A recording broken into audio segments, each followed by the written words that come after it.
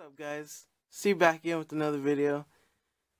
And I just wanted to do an update on this case because this case is so badass. It is a Tech 21 Classic Tactical for the Galaxy Note 4. So, as you guys seen, I did a quick unboxing and quick review, but I wanted to get more in depth and really check out this case and then get back to you guys on it. So this case, I highly recommend it. It is a little more pricey than, like a Spigen case or the iBlazing case I did.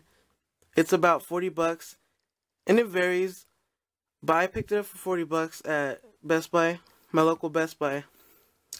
So shout out to them, because this case is badass. They recommended it that it would be good for drop protection and just an all-around good case.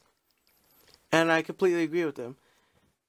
I also like that this case, it's very scratch resistant.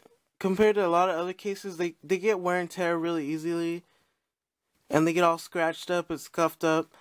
And I have dropped my phone in this a few times. And my phone is completely fine. I just have a dirty screen because I have a screen protector on there.